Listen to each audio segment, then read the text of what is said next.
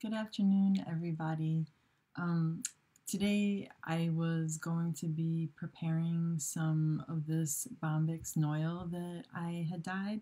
So you can see here, this is what it looks like.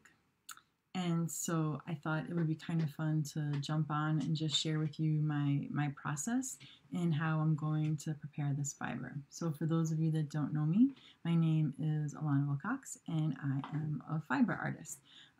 So I just wanted to prepare this in two different ways because the noil, it's like these little nubby, slubby bits of fiber. So if I put it under the camera, hopefully you can see the texture that's in the fiber. And so as a spinner, a lot of times this will get used as an add-in. So if someone is making a bat or they want like texture added to their yarn, they'll throw some of this in. So it won't be used necessarily 100%. As noil, it'll be blended in. But because I dyed different types of fibers and I wanted to see how the same color looked on different fibers, this is going to become a sample for a book that I'm writing. So I wanted to have a little bit of texture, but then I also wanted more of it to be processed and smooth. So over here I have two types of hand carders. So basically they're going to be the tools that I use to prepare the fiber. So I've already started carding and blending on both. So this one over here is a cotton hand carder. So you can see there are these little metal spikes on it. So if you've never prepared your own fiber, these are tines, right? So like these little like metal bristles of a brush, and they're used to open up the fiber. So when I put the fiber on, especially because this one is referred to as a cotton hand carder, meaning that there's more tines on it. So this one is by Strouch, and I believe it has, here let me check, I have it in the other window. It has 255 tines per inch. So like if you were to look at a little square area here, there's 255 of these metal tines. So it's really like a lot of metal bristles in between. So the fiber, in order for it to fit between the tines, has to be very fine, like cotton. So conversely, over here, I have wool hand carders.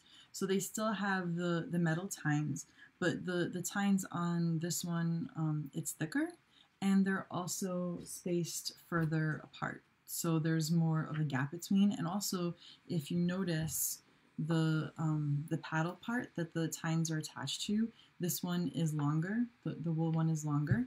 And the reason being that wool locks are longer than cotton, right? Like the length of it. So if I were to pull this apart, this silk noil, you can see it's very short.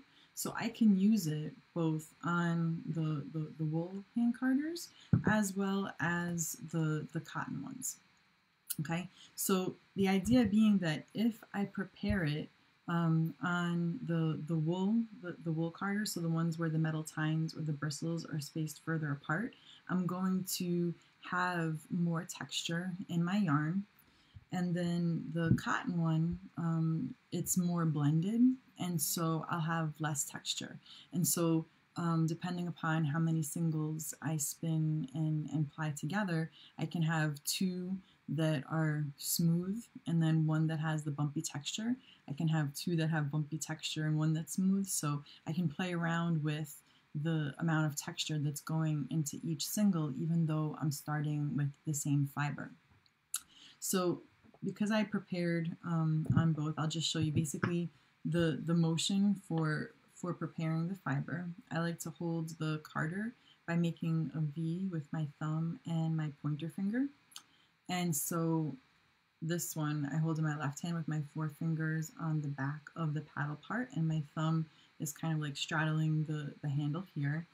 And what I do is I go and I grab the fiber, so you can see that the tines are interlocking like so, but I don't pull this way. What I do is I turn it so that it's going more at a 90-degree angle, and then I pull down, okay? So the act of doing this removes the fiber from the loaded carder, so the one in my left hand, and then the act of pulling it down basically brushes open any like spots that are more stuck together. So if you think of like a tangle in someone's hair, and if you use a brush to separate the hairs, it's basically the same thing. So I'm creating an open, airy fiber preparation. So this is referred to as a woolen preparation. And so once I have transferred all of the fiber over to the other carder, hello Riaria, so I'm going to then take it and turn it into a rolag. So to do that, I'm jealous of Florida, you guys. It's what, May 9th? And I only know that because the date is on my computer. But it's May 9th and it's snowing in Rochester. So there you go. Happy spring. So I'm going to take this and I'm going to lift up the end. And I'm going to roll it. Now, when you prepare cotton, you can use a chopstick or a wooden dowel to make a tighter rolag. And that is referred to as a puni. So that's more in the preparation of cotton, but I'm not necessarily looking to make it a tight preparation. I just wanted it to be more carded or more opened up than on the wool carder. Okay, so this over here is my silk on the cotton carder, and then I'm going to do the same thing here. So I probably blended this one, I would say like 4 or 5 times already. And now I'm going to take it and I'm going to do one more transfer just because I want the color to be as homogeneous as possible. Okay, and so the thing with dyeing silk is that it's really difficult to get the color to go all the way to the center of whatever fiber bundle you are dyeing. So you want to make sure that you're soaking it for a long time to really wet the fibers so that they are receptive to receiving the dye, and also to allow it to sit in the dye liquid for as long as possible to absorb it. Yeah, knitting needles are great too because they're slippery, so then it like just slides right off. I don't believe, here, I do have a wooden one, so I guess I can show you this one on the wool carder. But basically what you would do is you would take the fiber and you would wrap it around itself. Now this works with fiber that is a little bit more grippy, so like cotton or wool has a little bit more texture to it, but silk is more slippery, so it may not cooperate. Let's see. I'm just pulling up the ends here and then rolling it around. And sometimes people will do this on the blending boards. I don't have a blending board, so I'm not familiar with all of the techniques that are possible on there, but then you can use this to kind of wind it around like so, you know, and then you can kind of press it more. So I want to keep these separate just so I can see, but if I hold them both up for you, obviously there was a lot more fiber that I put on the wool carder. So what I'm going to do now is I'm going to prepare one more on the cotton. So I have 2 singles that are going to be more thoroughly blended, and then I'm going to have one that has texture. Okay, so to do that, I don't want to overload the carder because if I put too much fiber on it, what will happen is that it won't separate it. So if you think of, you know, trying to brush someone's hair, if you're trying to get a knot out, you don't try to grab their whole scalp of hair. You know, you just want to get a little bit at a time. So to do that, I'm going to take the fiber, and the act of putting it on is called lashing the fiber on. So I'm basically just touching it gently and kind of spreading the fiber on. And because this is not really in a more consistent preparation, it's kind of like a glob of fiber, I'm just trying to put a little bit on at a time. I'm not trying to just dump the whole thing on. So I'm kind of just gently scraping the fiber on. And, you know, you can see that It's got some areas that are almost white or undyed, and then there are these other areas where it's really concentrated color. And so this is just the nature of dyeing different types of fibers. You're going to get different results on them. So because I'm trying to show how the same color formula in dye looks on different bases, I want to blend it as much as possible so that it'll be like a visual average, so that optically you can see, okay, if I'm going to work with, noils, then maybe I need to use twice as much dye. Or if I'm going to be using a fiber like superwash, well, that really absorbs dye and has affinity for dye, then maybe I can use less. So this is kind of one of my color dyeing experiments. So now that I have all of the fiber loaded onto the carder, again, I'm going to hold my thumb and pointer finger like so. My 3 fingers are on the handle.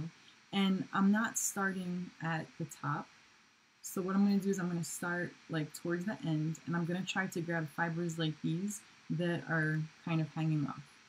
Okay, and you can see how it's grabbed and transferred. So I'm going to go and I'm going to interlock the tines, but I don't pull them once the metal is in.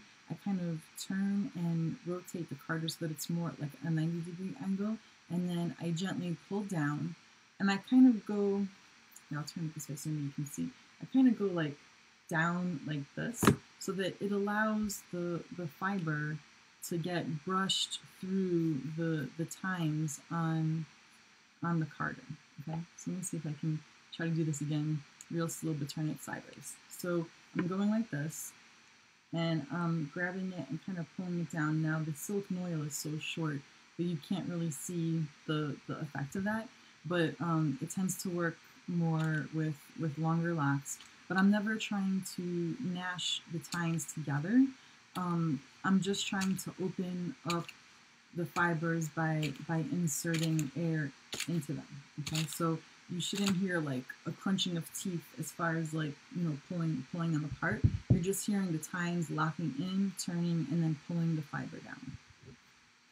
So what's nice about the carders is that you can see the degree to which the color has been blended and the fiber has been blended. So you can add more, carding. I'm trying to think of like the times that it goes through. Sorry, I'm not good with words right now, but you can more cycles, I guess, right? So like this would be like the second cycle or second round of carding, and you can keep doing it, as much as you like. However, depending upon the fiber that you're using, it may put more neps and bumps and slubs in your yarn if you're not gentle. So if you overwork the fiber, you can actually not necessarily ruin the fiber itself, but it could cause like more knots and stuff if you're not careful in what you do when you come back. So again, this is a short fiber, so you may not notice it, but when I pull the fiber down, I want all the fibers to kind of be like hanging low like this. And if I bring them back, so like if they're not hanging like this, but if they're curled under, then the act of going here will kind of make it like, you can imagine like a little tumbleweed, and then that can start to turn into a knot when you go to spin. So the idea of being very gentle and just trying to brush the fiber open as opposed to, causing knots or breaks or damaging the fiber. So just a gentle touch really goes a long way, but also not loading your carder with too much fiber so that it allows the tines or the teeth, the metal bristles to really do their job thoroughly. Just like, you would just take a small strand of hair to brush open. You wouldn't want to take a large clump. And you can start to see how it's getting more and more blended. But because this is going to be one that I want to be as thoroughly blended as possible and have as little texture as possible, I'm probably going to card this maybe like 2 or 3 more passes. Now, I know that there are some people who are really good about transferring the fiber from one carder to the next so that they don't have to switch hands like I just did, but I haven't perfected that. So my goal for this social distancing time is two things. The first, I want to learn how to crack an egg with one hand and open it up. That's goal number one. And then two is how to keep the fiber in the same hand. So like you see how I had to do a switch, right? Well, some people, I don't know, they do this trick where they like go down and they could just reload it on. I don't know. I'm not there yet. I don't prepare enough fiber to learn all those tricks, but it kind of reminds me of those hibachi chefs that are really good with their knives, you know, doing fancy tricks like that. But I still get a good result. So that's the main thing, right? Even if I have to stop and switch. Okay, so you can see how it's beginning to get more blended. And I'm really looking at the color, not so much the texture. So I'm probably going to do one more to make it a little bit more homogeneous, and then I'm going to spin it up. So again, I'm trying to make a 3-ply, okay? I'm going to spin this Bombic silk noil into a 3-ply, and then I'm going to weave a little square with it on my little miniature weavette to just have a little sample so that I could see how the resulting yarn looks in woven fabric. Because of all of the fabric making techniques with yarn, I like the flatness of woven fabric. It doesn't have the ridges, you know, in it quite as much as like a crochet stitch might or a knitting stitch might. So I feel like that's the best way to see how color will look. Okay, so yeah, so that's looking really good. I mean, I do have the flecks of color, but that is part of those little neps and noils, but for the most part, the color is pretty consistent. So I'm going to go ahead and blend it one more time.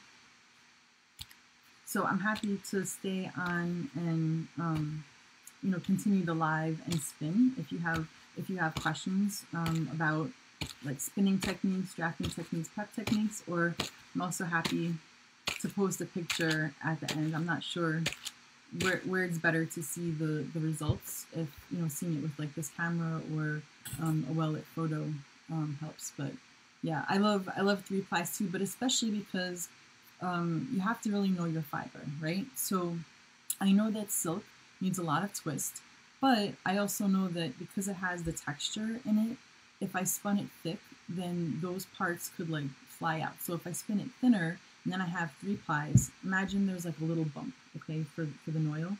But if it's got 2 strands of 2 singles next to it, it will act like a seatbelt, keeping it in more. And if I have high twist, it'll act like a seatbelt. But if I were to do a really lofty, airy, lightly twisted spun yarn, what might happen is those noils might pop out. So this is just a sample, but again, when I'm preparing a sample, I'm trying to think like, what is the end goal? You know, I want to have a fabric that's going to be relatively durable, and if I'm putting texture in, I want the texture to be locked in. I don't want it to look pretty as yarn and then not be functional once it's in its final fabric. So, okay, so I can try again with the, oh, see what happened here? How the fiber went back like that. So that can give you knots and stuff. So let me try here. So what you would do is you would take the, and again, this works better with cotton or a fiber that's a bit more grippy. Silk is a little bit slipperier, so it doesn't quite work as well.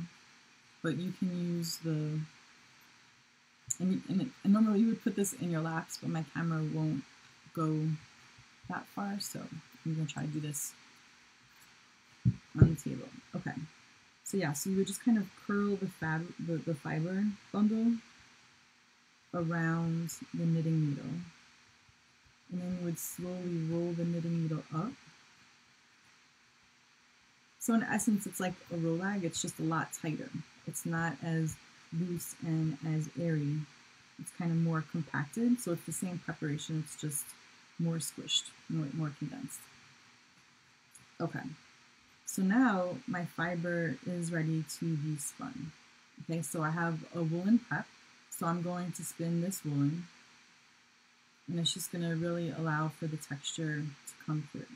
So I'm going to have some fiber that's not prepared so that people can see what it looks like before it was carded, which, you know, it's kind of interesting, right? Because if you looked at this mass, you might think you would get a darker appearing yarn, but when you look over here, you know, it kind of gets lighter like denim, right? So it's kind of interesting how different stages of what a spinner can do can actually influence the color a lot.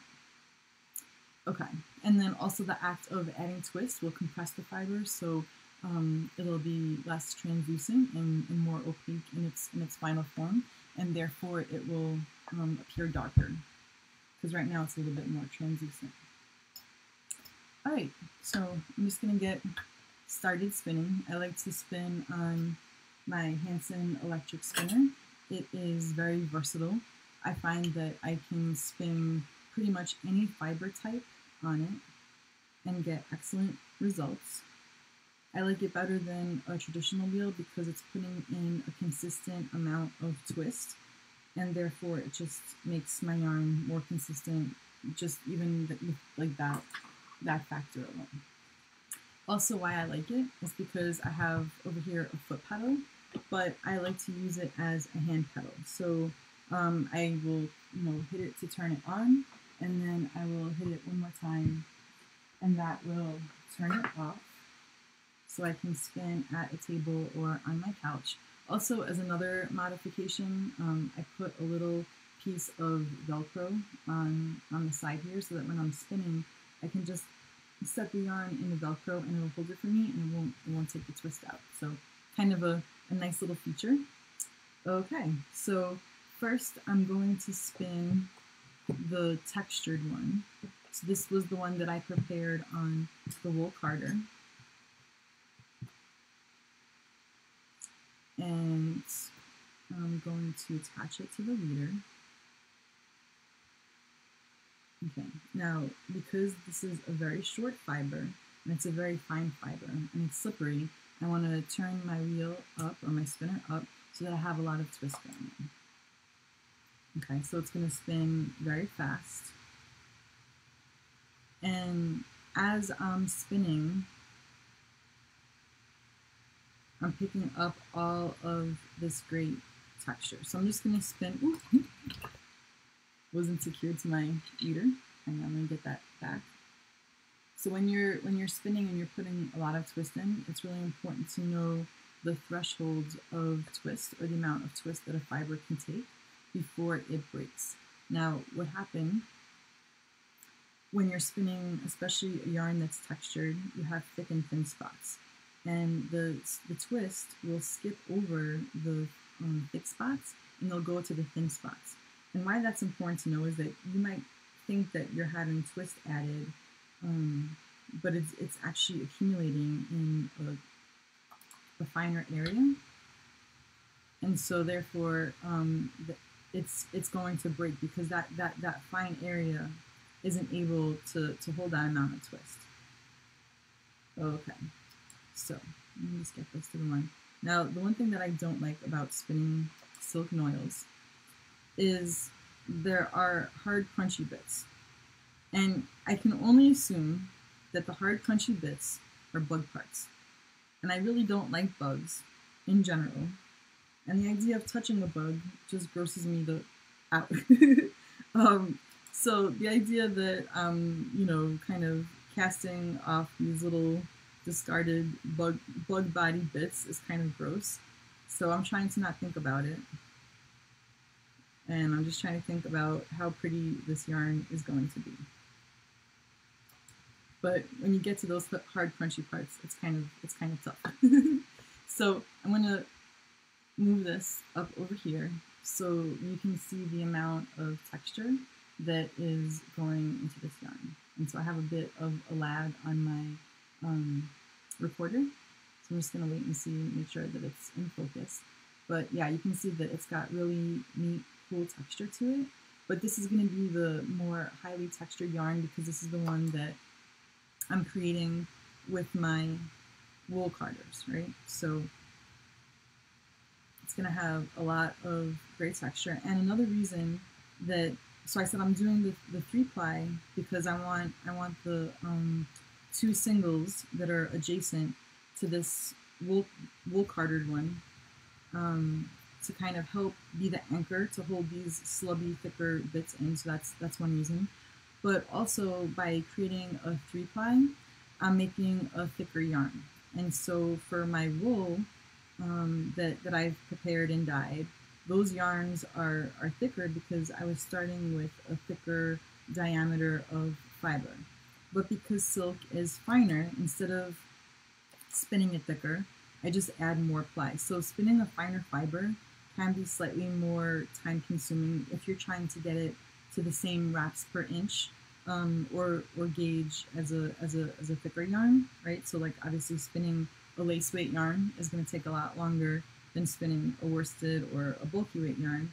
However, if I want my silk or cotton or any fine fiber to withstand abrasion and be as durable as the same thickness of yarn in wool, then I just need to spin it finer and add more plies, as opposed to trying to spin it thicker and then having it disintegrate. Okay, so I'm gonna keep going and spinning this. Again, I'm trying to pull out any hard, crunchy bug body bits that I might come across, and if someone knows what the heck those crunchy parts are, if they're not bug bits, like, I don't know, please tell me that it's something other than a bug bit. But I guess that's the nature, right? When you spin a freshly shorn sheep, you have the joy of pulling out grass, and when you spin silk, you have the joy, I guess, of pulling out bug bodies. So Sharon, you asked me what other yarns am I using? What do you mean? Do you mean other fibers am I using? Oop. Hang on.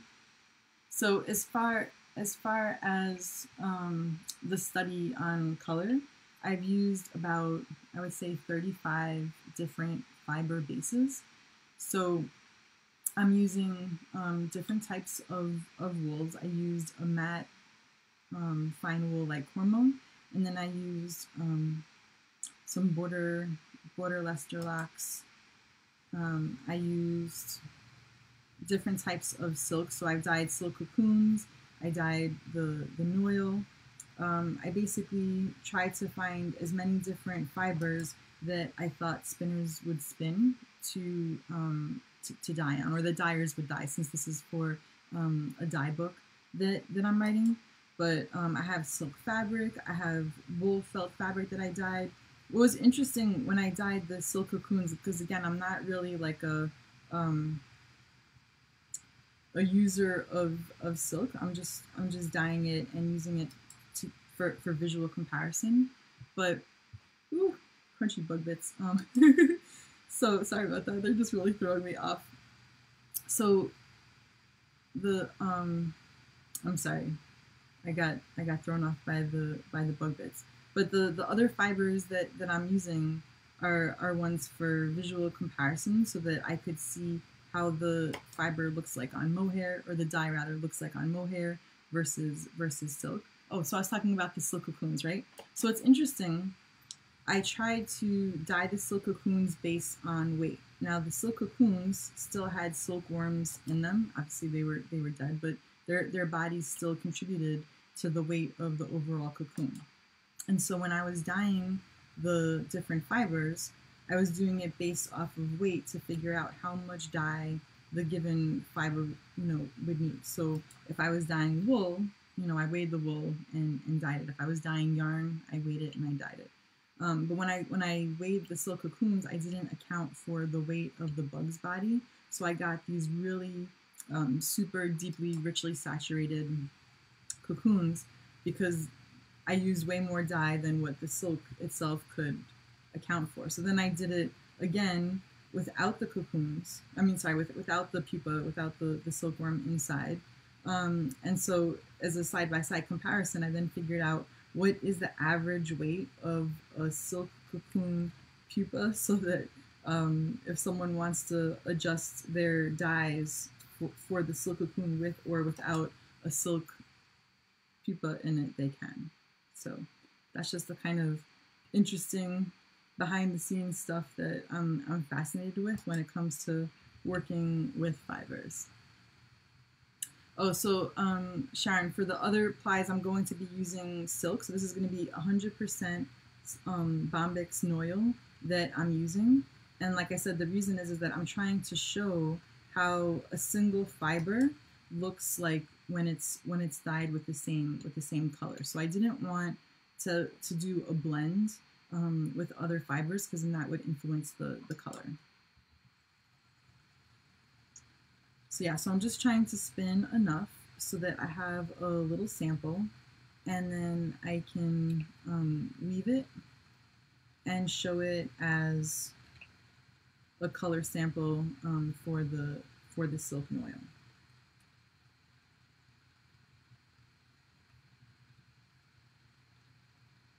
And so this style of drafting is a woolen short draw. And I'm stopping every now and again just because I want to pick out the bug bits. I don't mind the texture of the silk noil. I just don't want a bug to be part of my texture. I mean, if that's what you like in your yarns, all the more power to you. I just don't like tomato stems in my salad. So there's no wrong or right to this. It's just whatever you prefer. So when I'm spinning this too, like I said, I'm gonna have one single that's gonna be the noil that was carded on the wool carder. So it's gonna be a lot thicker, and it's gonna have more texture. Like the texture bumps are gonna be thicker. So the actual single is going to be spun the same, but the lumps and bumps in it are gonna be thicker because they haven't been carded out. Whereas the one that's carded on the cotton carders, they are going to be more finely blended and not so sticky outy. All right, so yeah, so I'm gonna go finish spinning this up, and probably by tonight or so I should have the yarn spun, so I can post a picture of that. And then tomorrow I can weave the sample so you can see how the resulting yarn looks like in fabric form. So thanks for hanging out with me this afternoon, and I hope you've enjoyed seeing the difference between how the wool carders work and the cotton carders. So have a great day, everybody. Take care. Thanks again.